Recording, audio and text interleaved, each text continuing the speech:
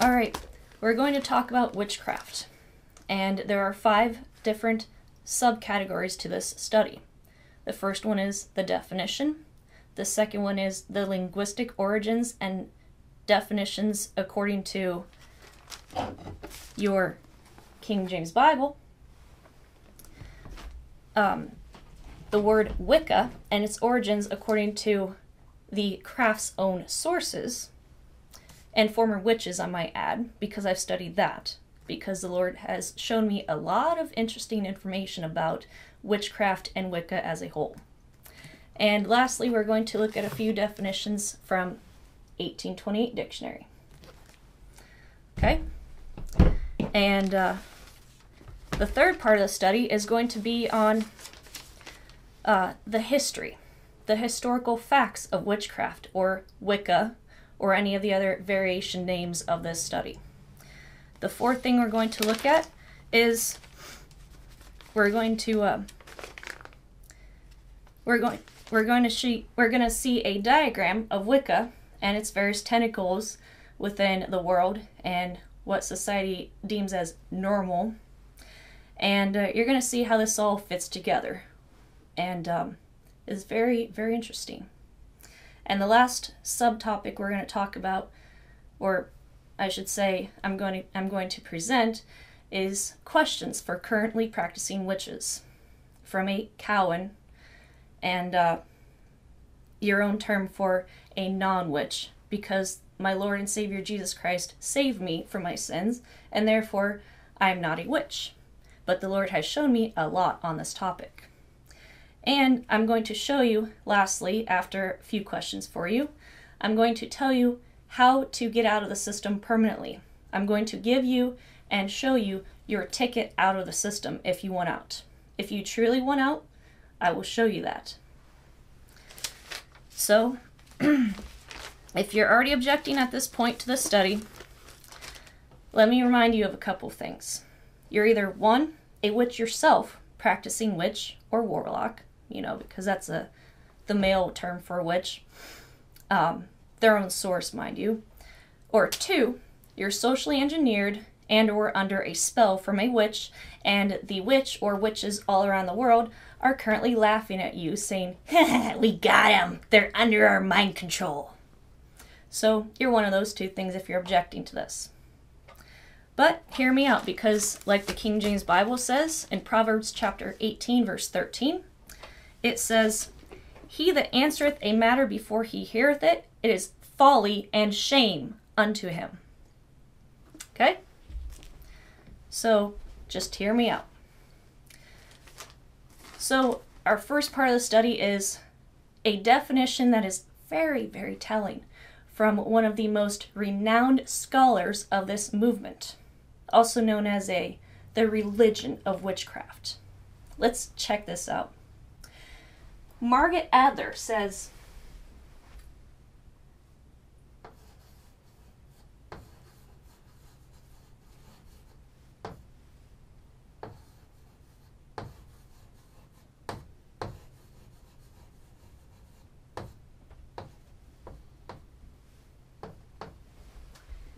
she says that there are Indo-European roots to the word wick, W-I-C.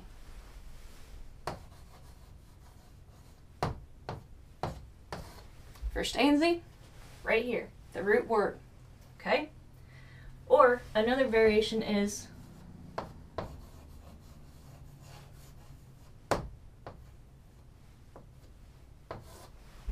okay?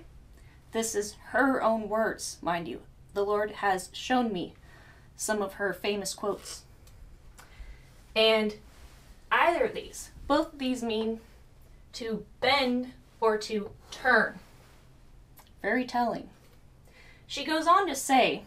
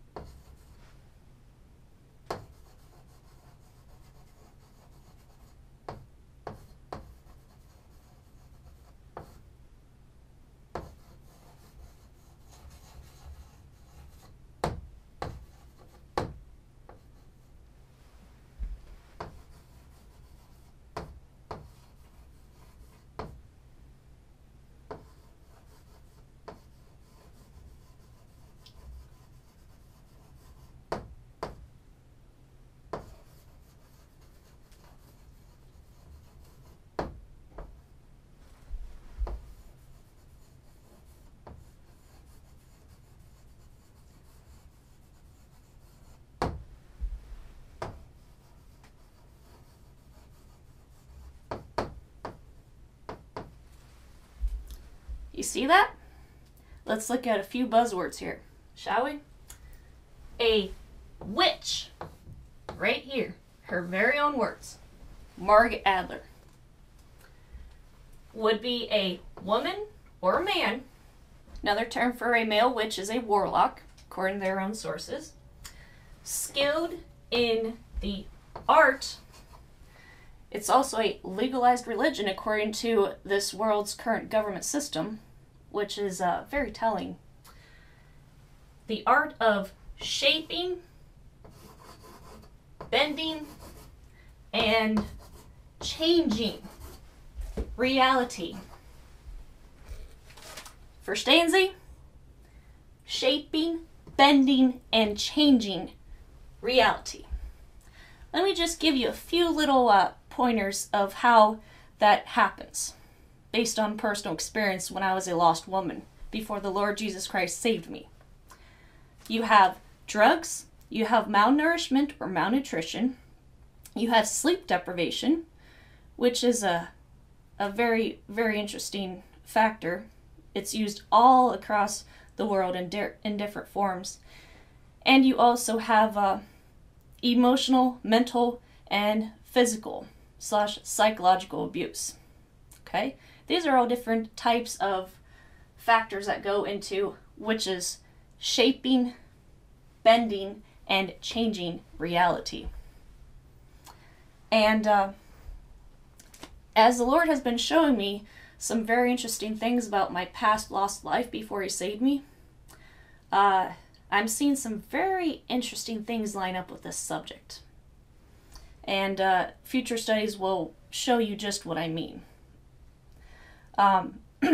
But let me remind you of the fact that before this video has come out, we have already done a study on the basic mind control formula, and just the very basis of this definition from Margaret Adler's own words, it defines the mind control formula. Witchcraft is mind control. Mind control is witchcraft. You cannot separate the two. So again, if you're saying, but I'm not a witch and I don't believe you, well then you're under mind control and you're under a spell by a currently practicing witch. That's the way it is.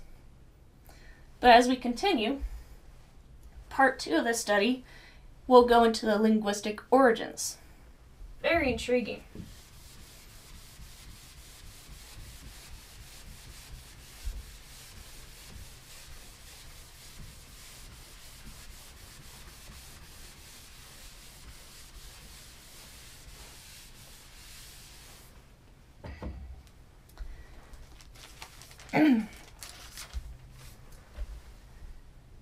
You remember the root word of wick, right?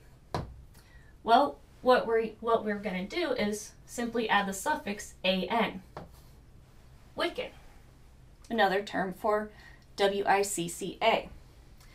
And this word means to bend, just like Margaret Adler said. And from here we have the different root words of Wicca, another variation of W-I-C-C-A, which leads to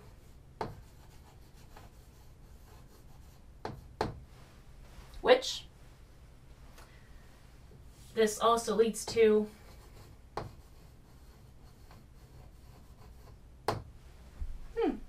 interesting, a legalized religion as of today.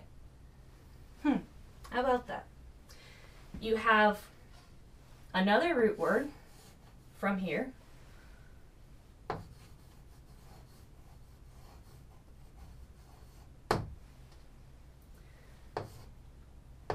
Means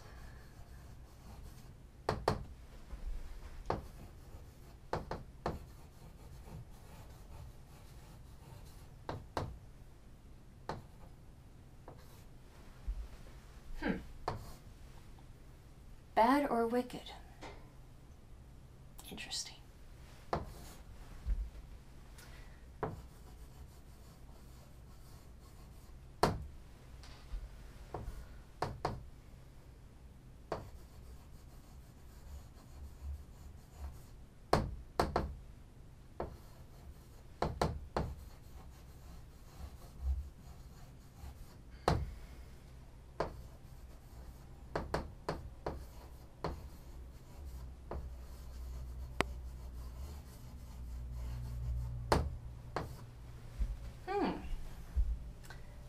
See how they all relate?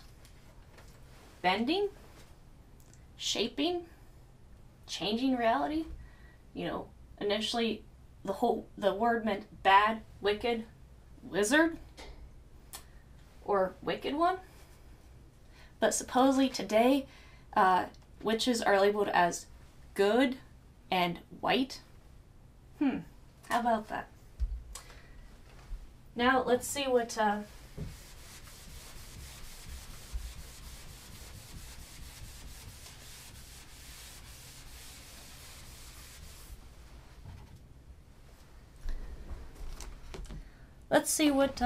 your King James Bible right here. Let's see what that and the 1828 dictionary say about this. And but before we do that, let's look at a few different translations in various languages of the word witch or Wicca.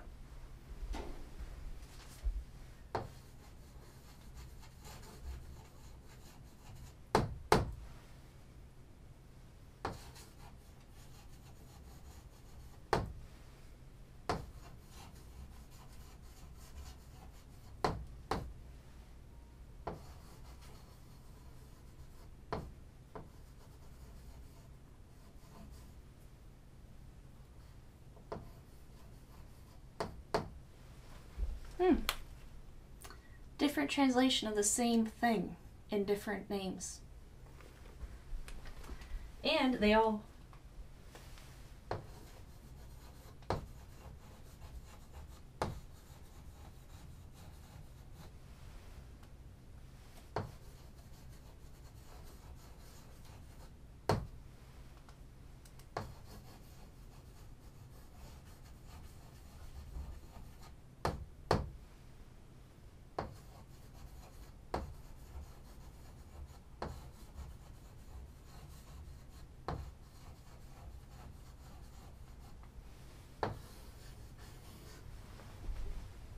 Now, if you recognize any of these different words, I'm probably off in which one goes with each of these over here. But the point is these are all different words around the world for the same concept that we're talking about here. And these are all the definitions that these words represent. You know, one who curses, troubler, oh boy, frightener, and one who hurls curses. How about that?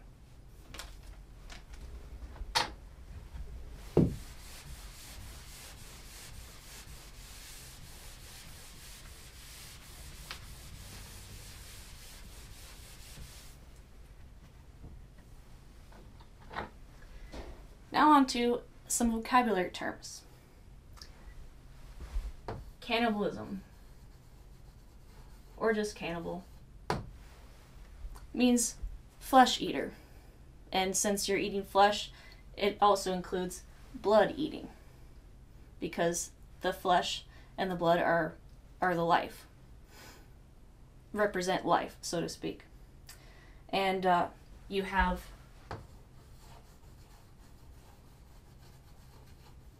charmer. Well, it includes, to give you the official definition from Webster's 1828 dictionary, I think this is a rather intriguing definition for it, because it covers a lot of different things.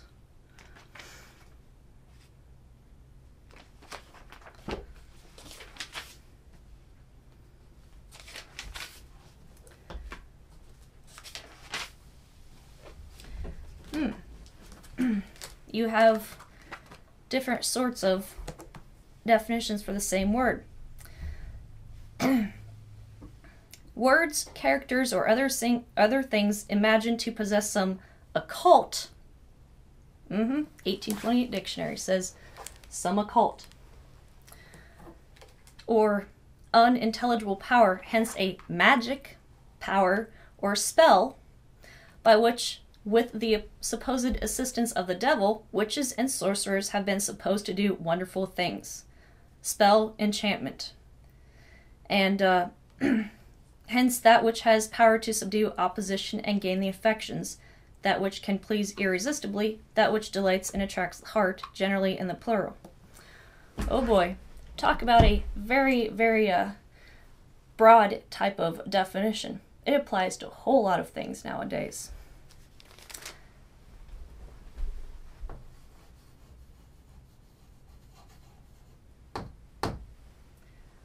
Diviner, or divination. How about that? It basically means one who pretends to predict events or reveal occult things. Again, occult means hidden. So, enchanter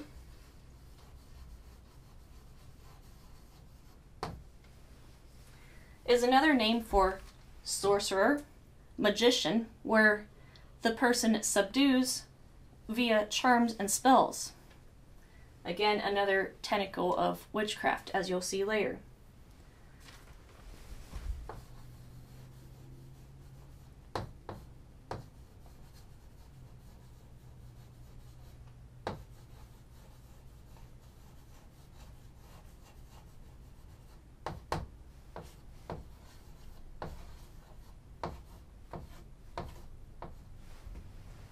Extrasensory perception, otherwise known as ESP.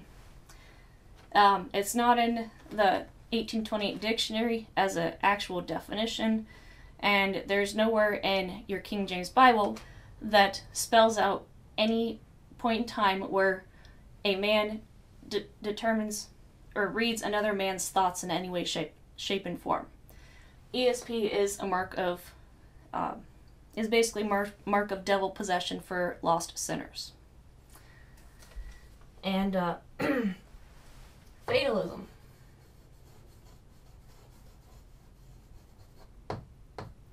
Well, the root here is fate, but basically it means all things are subject to inevitable necessity, according to the 1828 dictionary. You can look these up for yourself to see the full-length definition here. Necromancy. Interesting. It means communication with the dead. Enchantment. Another way of saying enchantment.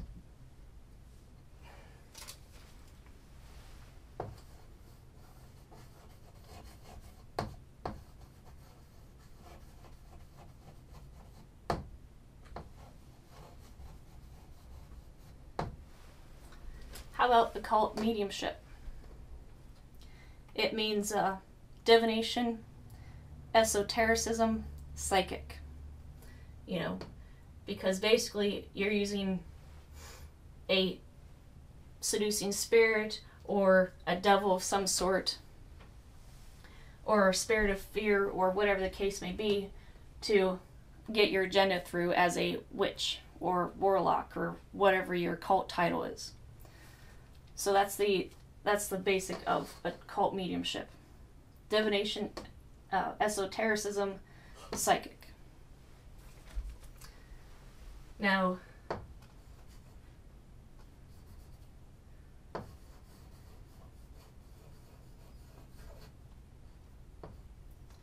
sorcery.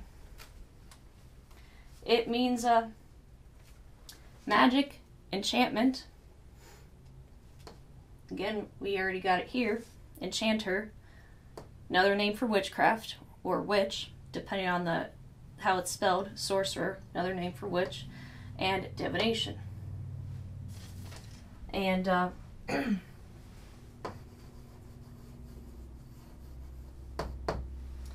witch, another name for sorcery or enchantment. And of course, all the other definitions you saw earlier to define the word witch. And last, wizard, according to the 1828 dictionary.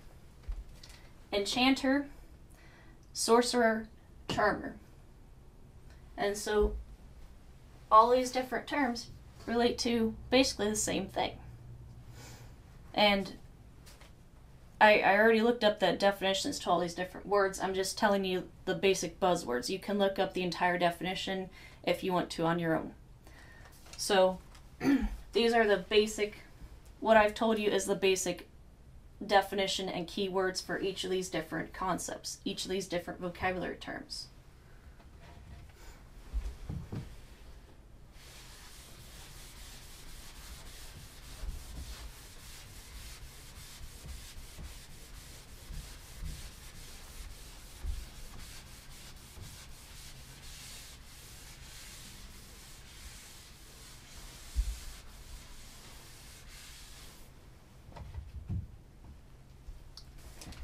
Now we go to what the Bible defines, the King James Bible.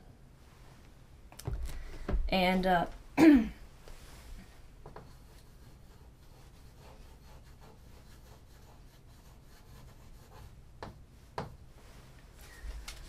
astrology.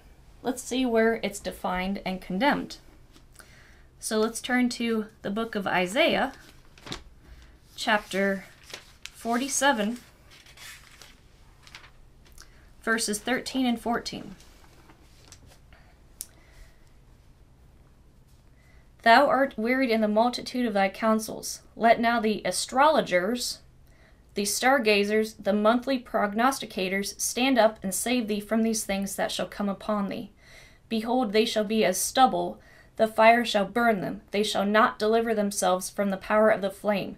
There shall not be a coal to warm at, nor fire to sit before it. Interesting definition, don't you think? And Daniel, chapter 2, verse 10, that's, I just read to you the condemnation of astrology, but Daniel actually defines it even better.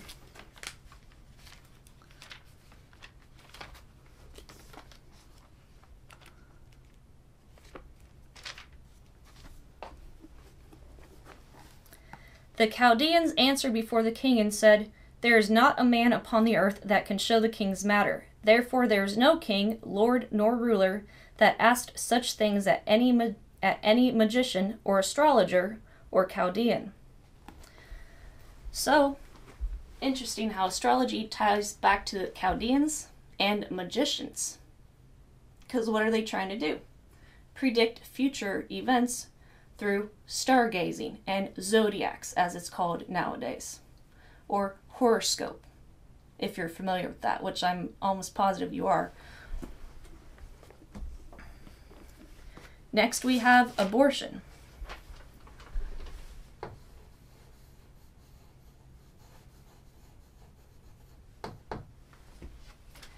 And abortion is actually defined in Jeremiah chapter 1 verse 5. I hope you're following along so you can read this for yourself. It's very, very intriguing.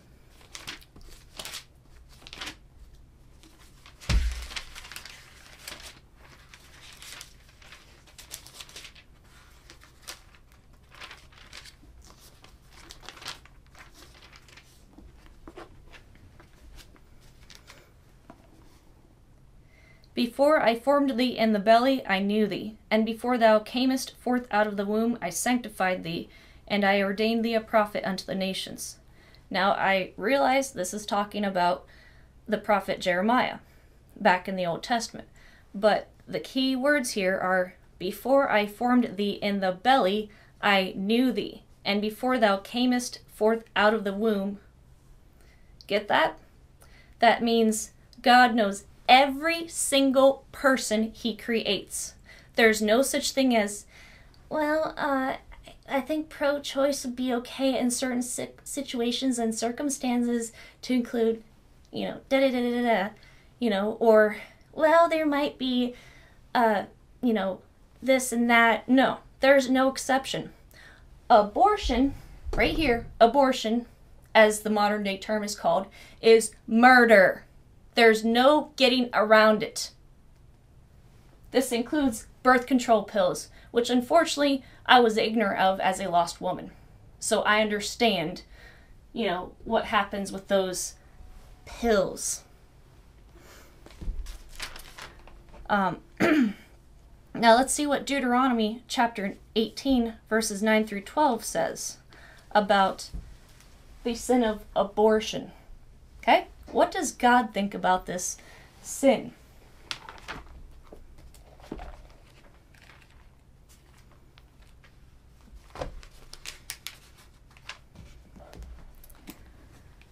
Chapter 18 in Deuteronomy, verses 9 through 12. When thou art come into the land which the Lord thy God giveth thee, thou shalt not learn to do after the abominations of those nations. There shall not be found among you any one that maketh his son or his daughter to pass through the fire, or that useth divination, or an observer of times, or an enchanter, or a witch, or a charmer, or a consulter with familiar spirits, or a wizard, or a necromancer. For all that do these things are an abomination unto the Lord, and because of these abominations the Lord thy God doth drive them out from before thee. See what God thinks about this? Very serious. Okay, chanting. Now there's different forms of chanting. You got the Amlic chant of that's chanting by a different form. And you got chanting that the Vatican Jesuit priests and all his servants do at various times. But the Bible actually talks about this in Matthew chapter 6, verse 7.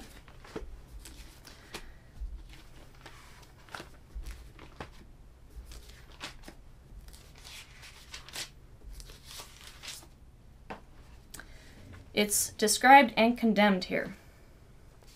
Matthew chapter 6, verse 7.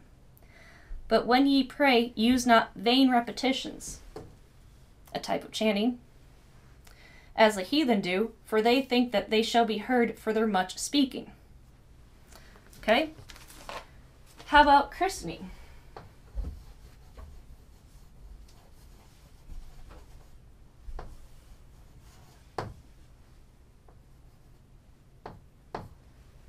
Now, this is not a Bible word, but it means, in Catholic terms, infant baptism.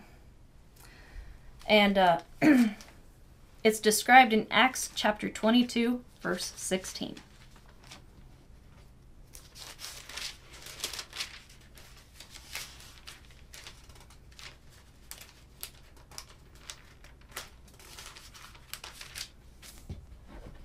Acts 22, verse 16.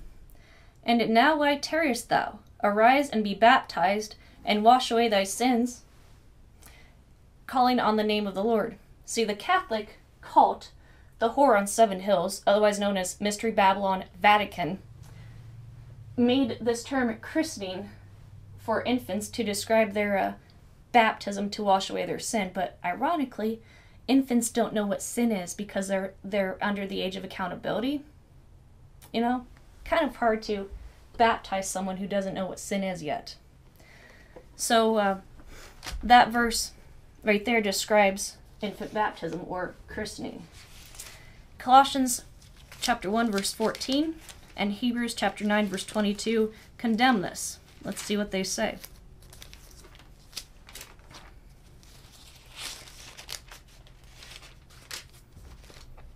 Colossians chapter 1 verse 14. In whom we have redemption through his blood, even the forgiveness of sins. This is talking about real salvation through the Lord and Savior Jesus Christ, when you come to him as a repentant, contrite, broken sinner and say, I'm a sinner, I deserve hell. Please save me. I can't save myself. That's what that verse means. It's only through Jesus Christ that there is redemption through his blood. Nobody else.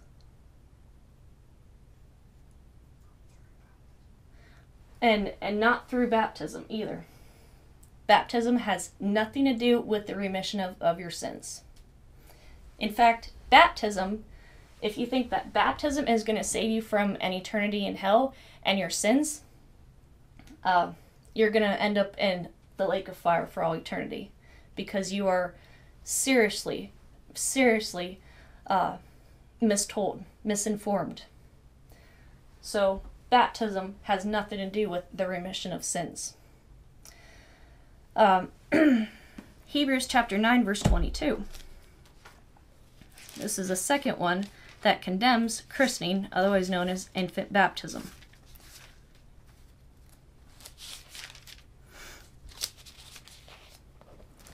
Hebrews chapter 9, verse 22. And almost all things are by the law purged with blood, and without shedding of blood is no remission. Again, baptism, christening, Catholic christening, will not save you from your sins. First A and Z? I hope so.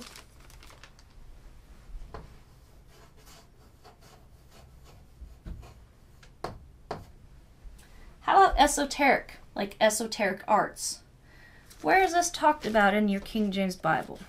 Well, let's go to Isaiah chapter 45, verse 19.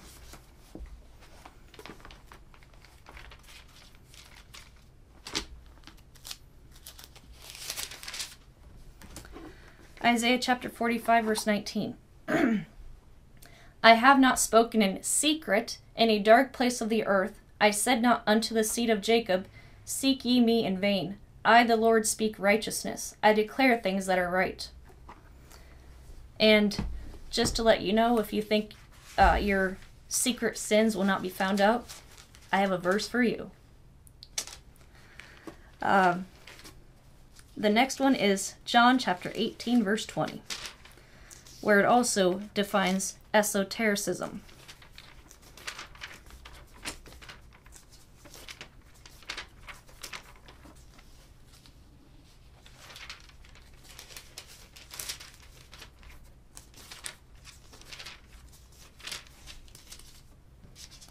John chapter 18, verse 20.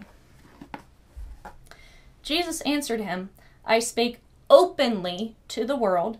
I ever taught in the synagogue and in the temple, whither the Jews always resort, and in secret have I said nothing. Okay?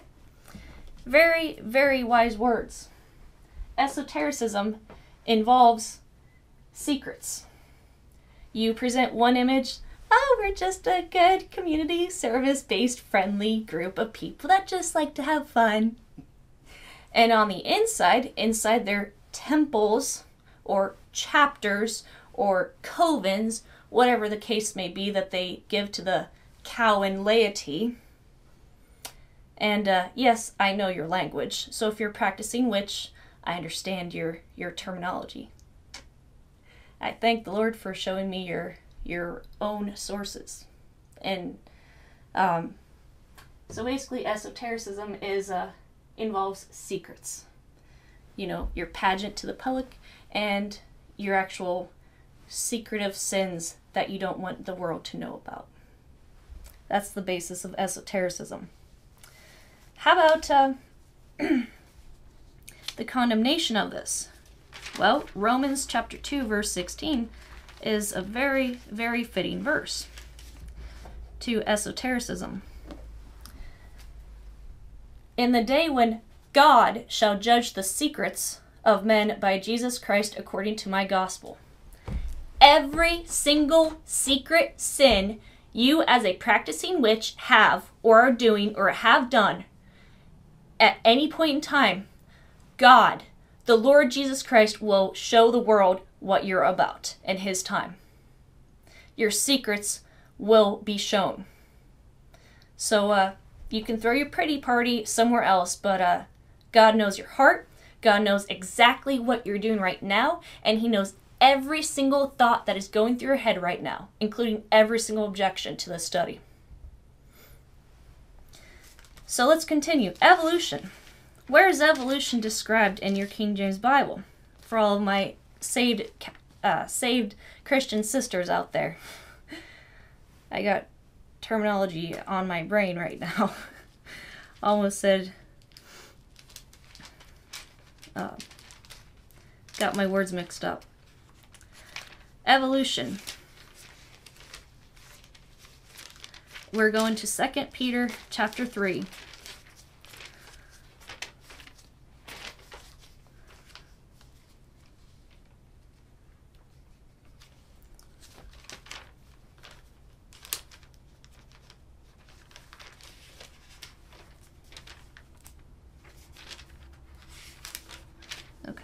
2 Peter chapter 3, verses 3 through 7.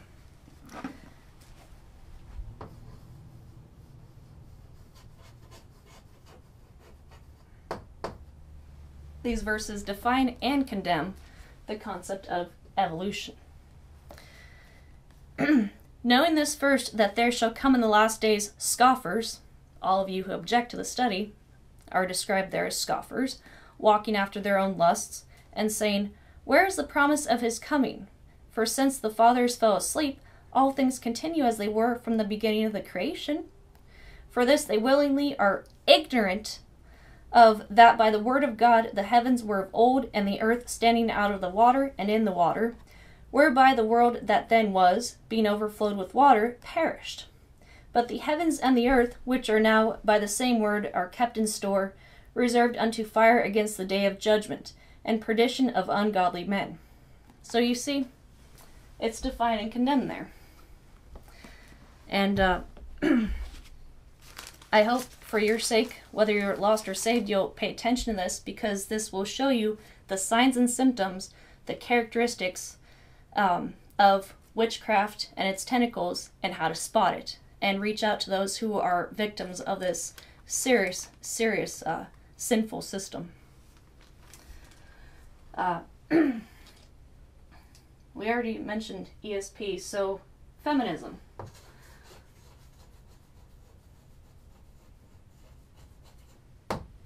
There's no mention of ESP in the Bible regarding man reading another man's thoughts. So, as I said before, it's a sign of devil possession. Feminism, right here. A very, very big, interesting topic today. And it's described and condemned in two different places, both in the book of Proverbs. So let's turn to the book of Proverbs, and we're going to look at chapter 7.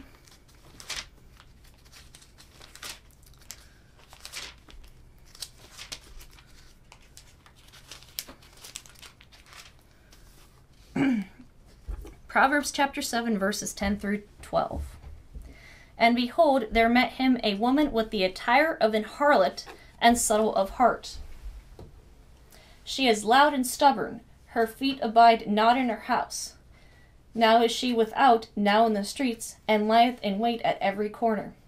Very interesting traits of feminism and feminists. Let's go to Proverbs chapter 14.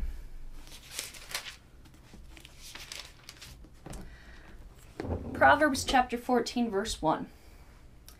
Every wise woman buildeth her house, but the foolish plucketh it down with her hands. Every single feminist in history plucks down her house with her own hands by saying, men, you can't live with them, can't live without them. My husband doesn't make enough money. Yeah, feminism. Right there. Both verses describe and condemn it. Are you one of them? I hope not. The next one is fornication.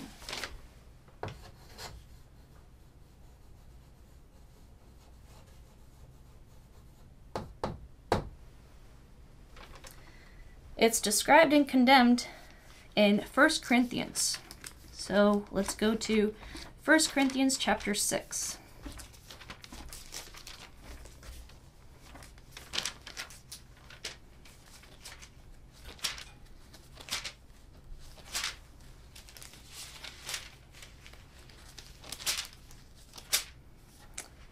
First Corinthians capítulo 6, verses 16 through 18. What, know ye not that he which is joined to an harlot is one body? For two, saith he, shall be one flesh. But he that is joined unto the Lord is one spirit. Flee fornication.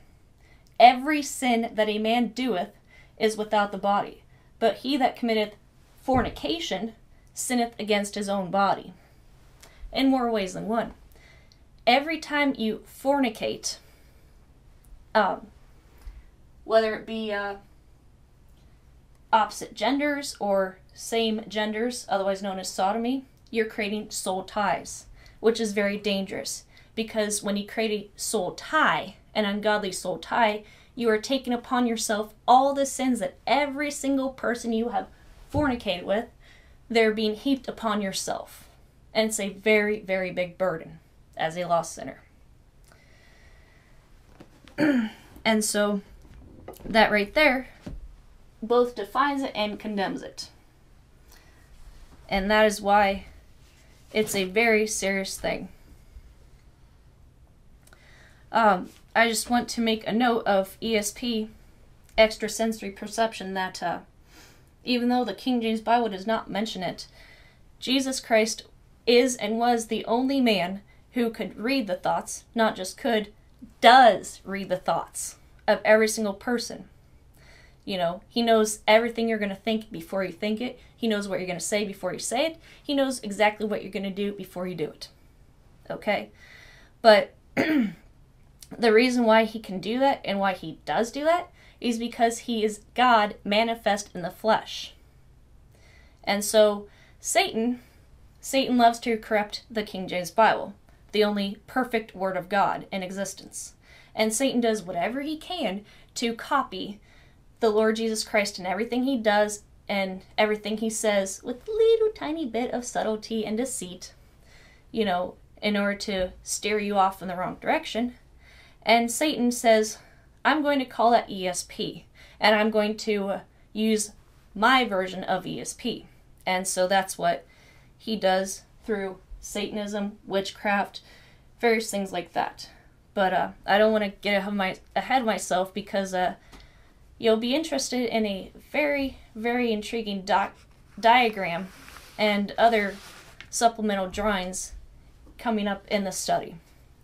So, but for now, just remember that ESP is not biblical, but ESP is Satan's way of copying God, because Satan says, I will be like the Most High. I will, you know, he always has to say, I. That's Satan, you know, because of his pride, he got lifted up, and so God made him the king over all the children of pride, because he is very, very prideful. But he appears very, very self-righteous, as every single person who says, I'm a good person, don't judge me. Anyhow, heathen or pagan. The Bible word for pagan is heathen. And it's described in Acts chapter 17, verse 22.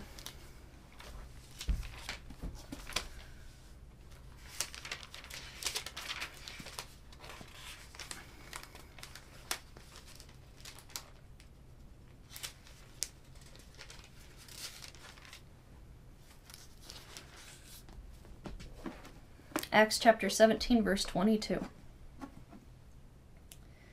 Then Paul stood in the midst of Mars Hill and said, Ye men of Athens, I perceive that in all things ye are too superstitious. Basically, he's describing pagans, heathens, whatever you want to call them, because those are people who are superstitious. So it's very, very clear what this word is in that verse.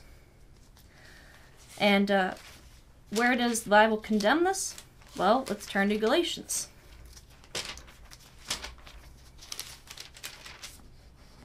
Galatians chapter 2, verse 9. And when James, Cephas, and John, who seemed to be pillars, perceived the grace that was given unto me, they gave to me and Barnabas the right hands of fellowship, that we should go unto the heathen, and they unto the circumcision. See, the heathen were not circumcised. The Jews had to be circumcised according to Old Testament law. And so that's what it's describing there. And so the next word is Hinduism.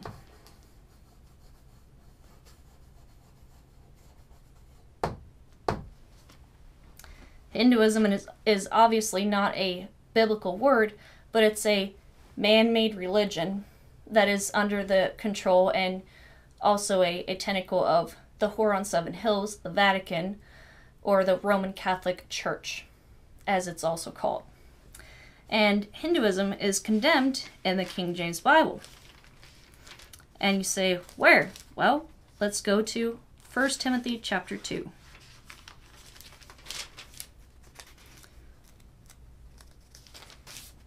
First Timothy chapter 2 verse 5 says, "For there is one God and one mediator between God and man, the man Christ Jesus." And Hinduism, of all things, worships other idols or gods, lowercase g on gods. Every man-made false religion, cult, heresy, Roman Catholic daughter, in other words, worships the lowercase g of God. And idols too. They just name them different things. And so that's the condemnation of that one. And you'll see Hinduism is a very, very big aspect of witchcraft later on. But I'm not going to give that away. You'll see it in a bit. Illumination. Oh boy, here we go. Big time word here.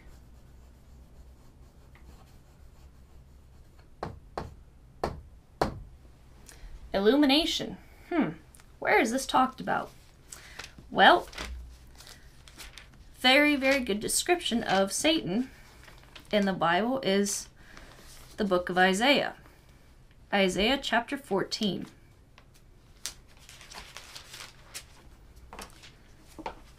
Isaiah chapter 14 verse 12.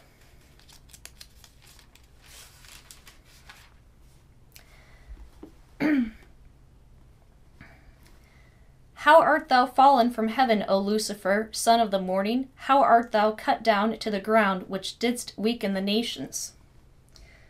For thou hast said in thine heart, I only wrote verse 12 in my notes, but this is a very good description of Satan, otherwise known as Lucifer. For thou hast said in thine heart, I will ascend into heaven. I will exalt my throne above the stars of God. I will sit also upon the mountain of the congregation and the sides of the north. I will ascend above the heights of the clouds. I will be like the Most High. See what I mean? Satan is very, very prideful. He wants to be like God. He tried to overthrow God, which is why it says right here, he's brought down to the sides of the pit of hell, the pit of hell. And 2 Corinthians chapter 11 also defines and condemns illumination. Let's see what it says. 2 Corinthians chapter 11 verses 13 through 15. For such are false apostles, deceitful workers, transforming themselves into the apostles of Christ. And no marvel, for Satan himself is transformed into an angel of light. Illumination, angel of light.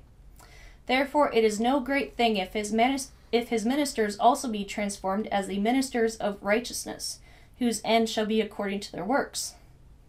Illumination, by another name. And every single person who claims to be illuminated or see a vision, every man-made religion or cult or whatever you call it, gets his vision from Satan, a false light, and as we saw, is transformed into an angel of light. And but if you want real illumination, so to speak, in modern terms, if you want real wisdom, let's see what God says about it. How do you get real wisdom and knowledge and understanding? Go to the book of James. James chapter 1, verse 5. If any of you lack wisdom, let him ask of God, that giveth to all men liberally, and upbraideth not, and it shall be given him. Satan, when he gives wisdom or understanding, he always mixes in deceit and lies with it. And if you leave his system, he'll try to do whatever he can to destroy you, so he ends up upbraiding the wisdom that he supposedly gives you. With God, God will give you the wisdom you desire in his timing, and he won't do a thing to upbraideth it. He'll give you as much as you want. All you have to do is ask him. The next one is karma.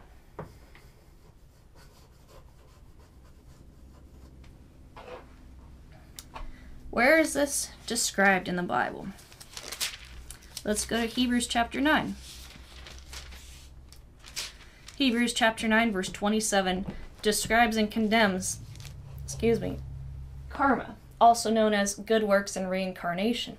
Sound familiar to all you Catholics of various denominations out there? Good works to get to heaven? How about that? Hebrews chapter 9 verse 27 says, And as it is appointed unto men once to die, but after this the judgment. Sorry for all you reincarnationists out there. You ain't gonna live another life after you die. You're either gonna go to hell if you don't repent of your sin and come to God as the wicked sinner that you are, or if you come to God as a repentant, contrite, broken sinner for salvation, and ask God, the Lord Jesus Christ, to save you, he will, and you'll end up going to heaven. So karma is obviously condemned in the Bible, the King James Bible. All the other Catholic perversions out there don't condemn it, because they'd be condemning their own system if they did. How about the next one? This is a pretty big series of words here.